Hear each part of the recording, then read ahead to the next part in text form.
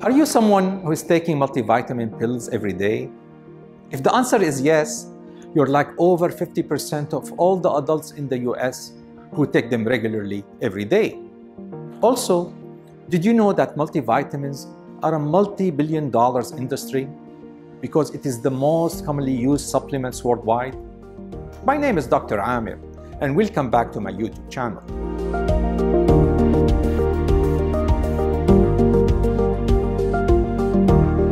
Multivitamins are supplements which contain different types of vitamins and minerals within the same pill. A lot of people don't know that these supplements are not regulated by the FDA, unlike any other prescribed medications. They also think that if they take a daily multivitamin pill, it can prevent chronic diseases and reduce the risk of heart problems.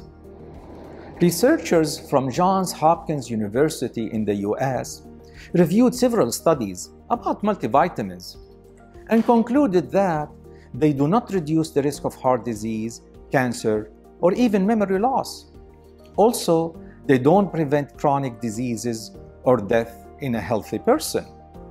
On the other hand, taking too much vitamins like vitamin D, vitamin E, or vitamin A can be harmful to your health. Definitely, multivitamins will not compensate for eating junk foods. So the common sense is to get the required vitamins by eating a healthy diet, especially fresh fruits and vegetables like salads, which will have plenty of natural vitamins and minerals. On the contrary, for certain people, like pregnant women, elderly, or anyone with poor diet who are not eating healthy foods, or anyone who had a blood test documenting the lack of specific vitamins, then they have to take the required missing supplements. In general, it is recommended for pregnant women to take folic acid before and during pregnancy to prevent birth defects. Also, most young women should take iron because of the potential anemia from the iron loss during their menstrual periods. Of course, elderly women after menopause should take calcium and vitamin D to prevent osteoporosis and bone fractures. Also, people who do not eat red meat, like in vegetarians and vegans, then most likely they will have low vitamin B12, so they should take it regularly.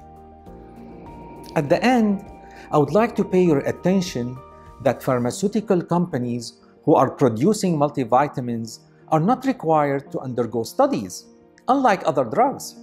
So choose a reputable company to buy their products. Second, pregnant women should ask their doctors before taking any medications, including multivitamins. Finally, if you're young, fit, doing regular exercises, and eating healthy foods, you don't need to take multivitamins. In 2015, the United States Preventive Task Force concluded, after analyzing several studies, that multivitamins don't prevent cancer or heart diseases and won't prolong life in healthy people. I hope you enjoyed my topic today. If you do, please like, share, and subscribe to my YouTube channel. Until I see you again, I would like to wish you a happy, healthy life.